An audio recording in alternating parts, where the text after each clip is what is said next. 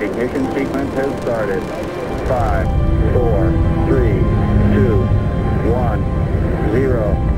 We have commit and we have liftoff at 2:13. I'm a child of the Apollo era. I watched the moon landings in the early mornings, way back in 1969 as a teenager, and that really captured my imagination. That's one small step for man, one giant leap for mankind. I was inspired by the dream of the 60s, really, which is we could go into space and explore new worlds, etc. Never thought I'd end up working in space, though. That's something you don't think about when you're a child. I guess you're about the only person around that doesn't have TV coverage of the scene. That's all right, I don't mind a bit. The Surrey Space Centre was born out of my interest in space and wanting to be part of the whole sort of space activity. I started tracking some of the then Soviet and US spacecraft, trying to work out what they were doing, because of course all information wasn't public in those days. It turned out it was pretty easy to pick the satellites up using amateur radio equipment that we could buy quite cheaply.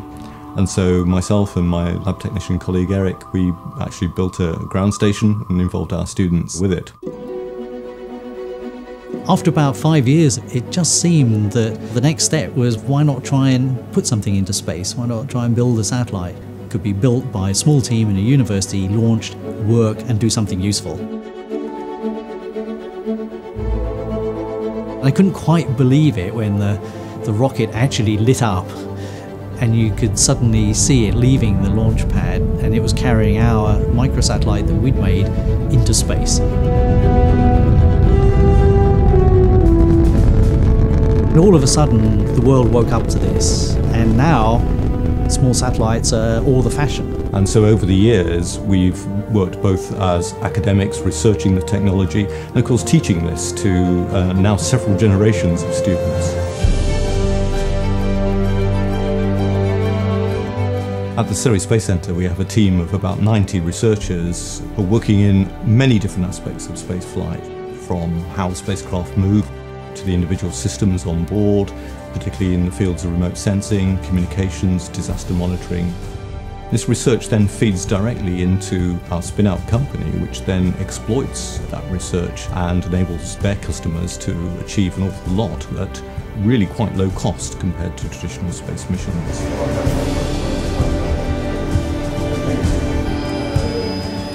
We result in technology that greatly enhance the onboard capability of spacecraft with much reduced cost.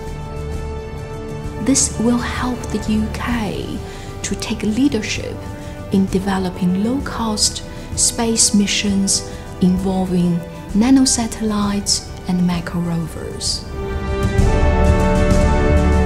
From the beginning, we have shared our knowledge. All the countries that previously couldn't justify large expenditure on space, now space becomes practical and affordable, and they can apply it to their own particular needs. And those relationships have, in many cases, have lasted decades. We continue to do more projects together and grow together. Start, 2, 1, booster ignition, and liftoff. It's one thing to build and launch satellites, which give us a lot of excitement and a lot of satisfaction. But winning the Queen's Anniversary Prize was something a bit different, because we were being recognised for a contribution at a national level, and that gave us the confidence to go even further.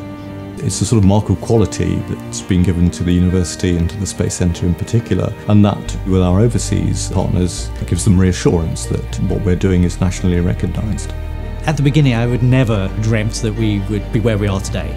Roughly 600 people in SSTL building 20-some satellites, 100 people in the Space Centre looking over the horizon at new and exciting activities, and seeing the excitement on their faces and working with them is actually, I think, the thing that gives them the most satisfaction of all. SSTL has now become the world leader in small satellites. It's a great success story. They really do matter in a host of different ways.